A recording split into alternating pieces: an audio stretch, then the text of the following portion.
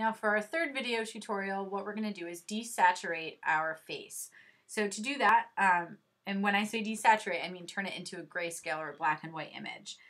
To do that, make sure you're clicked on the dots layer in your layers palette. And you want to choose Command, Shift, and then the letter U. Hold all those keys down at the same time, and you should see the color go away, and it turns into a black and white photo. Once you've done this, do another save, Command S. Then while still working on the dots layer, we're going to adjust the threshold to have a lot of contrast. So make sure dots is still selected here in the layers palette. We're going to go to the image drop-down menu, adjustments, and then choose threshold. So that's image adjustments threshold.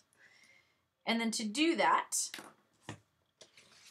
what you want to do is try and make it so her features are still, they can still stand out a little bit. So play with the slider in your adjustments layer until you think you have a good contrast. I think that's a really great contrast. I can still make out her eyes. I can make out the shape of her nose, of her lips. I can see where her neck is. So I'm going to keep that. So once you have a threshold that you like, click OK. And then do another Command S to save. To prevent some pixelation, which we have here, see how some of these look pretty grainy, what you're going to do is add a Gaussian blur to this layer. Now we don't need it to blur a lot, we just need to soften it a little bit. So to add the Gaussian blur, we're going to go to the Filter drop-down menu, choose Blur, and then choose Gaussian Blur. Go ahead and click on that, and we're going to knock this down to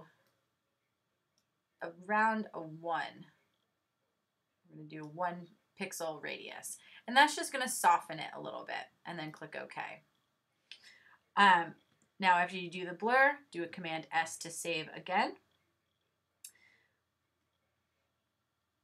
Now in the layers palette, make sure you're still clicked on the dots layer, and we're going to duplicate this layer.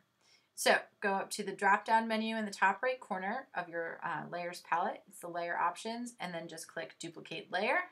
We're going to keep it in this document, so I'm just going to click OK, and now a second one should pop up. We're going to change the name of the document to dots 2.